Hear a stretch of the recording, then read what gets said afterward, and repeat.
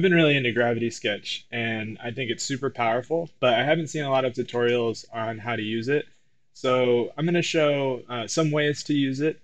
And I want to do a three-part series to show how to make a car using Gravity Sketch because that's what I've been doing lately. And also, I'm going to take some time to try to show some of the specific features that might be hard to discover and the ways that I've figured out how to work that have worked best for me. So we'll get started working on the reference lines for this car. First thing I always do is grab reference. I go ahead and do this 2016 R8. These are nice images, super clear, really easy to follow. Definitely want to have a good range of images in addition to your blueprint. And I'm going to open up a landing pad. Landing pad is Gravity Sketch's cloud-based service, so you can drag an image in here and it'll show up in VR. Just drag them right into that folder. And now we can head into VR. I got the car that I was working on last time. You can see the reference images here. This is a Vector W8, really wild car. I didn't use any orthographic images for this one. I just kind of eyeballed it. For the tutorial today, I want to use a blueprint so we can have some confidence-inspiring, very consistent and accurate choices made, because it can be a little intimidating to make a car design without working directly off of a blueprint. So the very first thing I do in a new scene is I try to establish where we are. So if that's an up arrow, when I first land in here, and then I start working and grabbing and rotating, I'm not really sure where up is anymore relative to the ground floor in world space.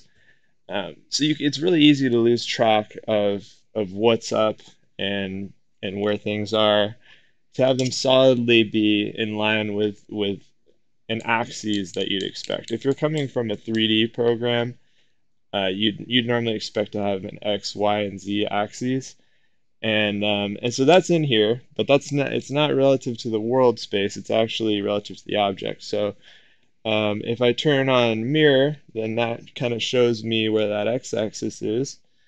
And if I turn on the stage floor, which will be round, that's where the floor is. So you can see I'm already upside down here. So I'm going to grab this and rotate it back over. So I'm on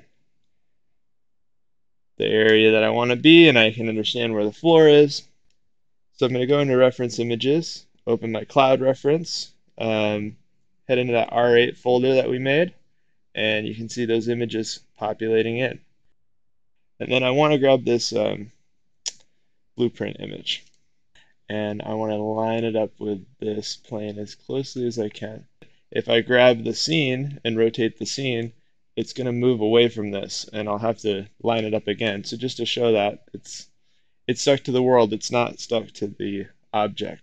So if I grab the scene again and then put it back where it's supposed to be, see that anchor that's showing up when I highlight over the object? If I grab the object and I press this blue button, the top button here on the left hand, then it'll anchor in. And it even snapped, I think, automatically to that center. First, let's go into transparency. So we have layers. I'm going to go to my layers here. I'm going to move this over here. So the same way that you would delete objects in the world, which is by grabbing them and pressing that button, is how you would get rid of menu items. Similarly, if you want to create, like to add something to a layer, like let's say the stroke, which is now on layer 2, you grab it and you just put it in the layer. And that's another one that I just kind of discovered organically just by trying it. First, I'll do layer 1 to be images, and you can grab this keyboard by grabbing this little side edge and put it somewhere more comfortable, and even scale it up and down within some constraints. And we'll call this layer lines. I grabbed this UI and I placed it in the world. You can place any of these panels in the world as long as it has an outline, and then we'll make a new layer, and we can reorder these by grabbing and moving it. And we'll call these images O for opaque. So we've got our fully opaque images and our transparent images. So I'm going to drag these out again, place them into the scene.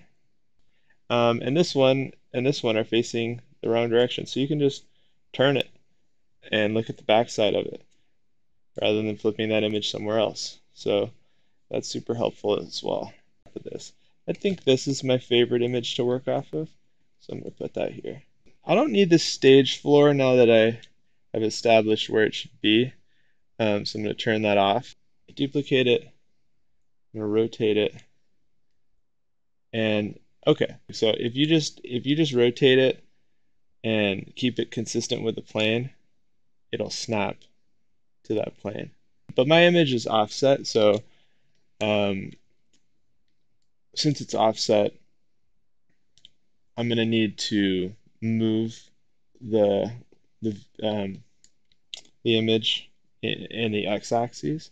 So that's going to be one of the first tricks. You'll find this in the Gravity Sketch reference, but I still thought it was difficult to understand how to do it, so I'm going to explain it again. If you want to move something down the x-axis, hold your controller up over the object, and it has to be hovering on the object with that selector that's over the palm. And once you're hovering over, as you approach the left controller to the right controller, you'll see an axis pop up. And if you line them up like you're pointing this one forward and this one's behind it on the same vector, it's almost like you're holding a spear.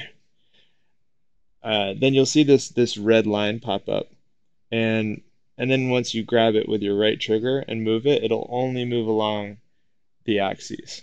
Okay, so with these in place, we can do that once more for the front view. So I'm going to duplicate this, and then we're going to rotate that and see if it snaps. And it does, which is killer. So with it snapped, I'm going to use the axes move. Come down here, and we can use the side lines to line it up. So I'm going to make my lines black, which you'll notice it creates a new texture when I draw a stroke.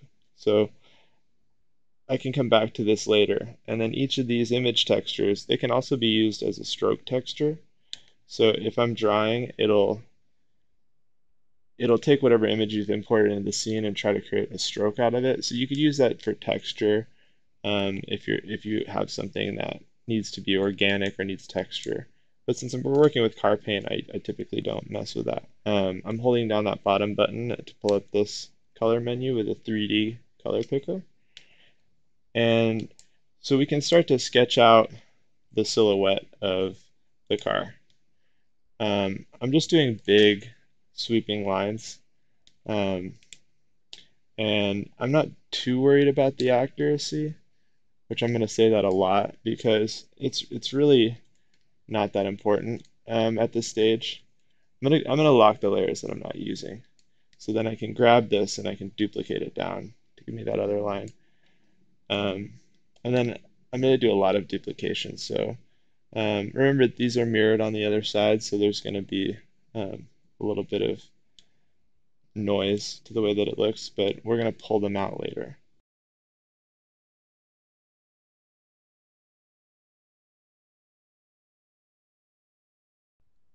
Okay, so we have a silhouette here from the front, and we can turn off the transparent images layer to look at it, and it's looking pretty nice. We can grab these lines and we can start to move them into space in that axis move that I was talking about. Just pull it back. And now what we'd be doing here is we'd be pulling it back based on the top view. Now you can see, you can't see the actual wheelbase and like where it would be in top mode, but you can guess that that fender would be all the way out. And this needs to connect to the fender, so it would be around there. And based on that top view, I'm just guessing about how far out each of these things would go. I'm actually going to use these lines mostly for reference and not for the final geometry. So now if we turn our transparent images off, this is our orthographic reference. And it's not perfect, but this is kind of an exploded um, view of the orthographic. And I've been told before that you can't do orthographic in VR, but here we are doing it. So I'm going to go to this transparent view, and it's starting to get confusing to look at. So I'm going to call it lines side. Then I'm going to make a new layer here, and I'm going to call it lines front. I'm coming to this front view, and it's going to be mirrored, and the mirror will be much more obvious in this case. And again, I'm just going to draw some lines and landmarks based on that view right on top of it.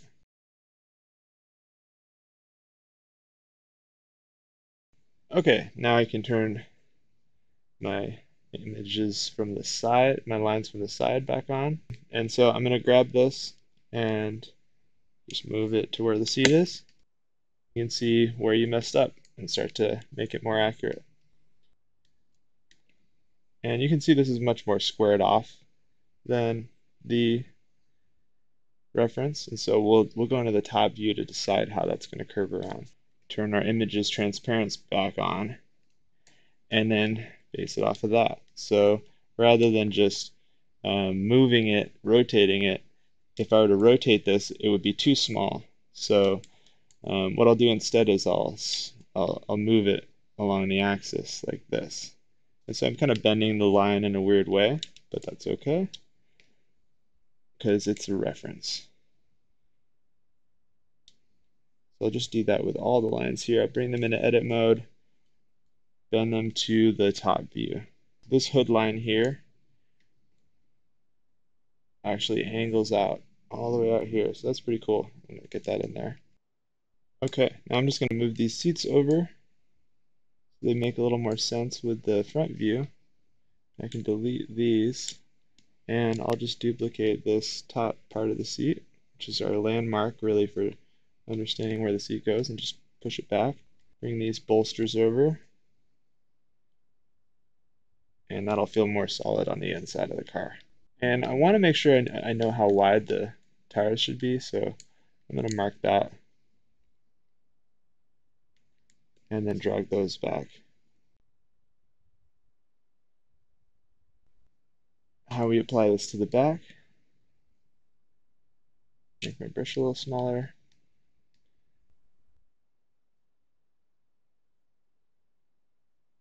Now we can turn off our reference, and we have a 3D reference. So this is a great way to bring orthographic view into 3D if you're working on more of a concept sketch. And these landmarks could be done with total accuracy, but I just did a quick pass on the whole thing.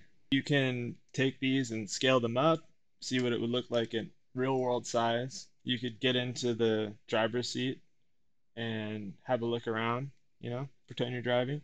You get the benefits of the gestural aspect of drawing, but then the dimension of 3D and the scale and the feeling of presence in VR. So in the next episode, we're going to take the lines here and turn them into surfaces, and we're going to get into subdivision surfaces and how to use those. So thanks for checking this out.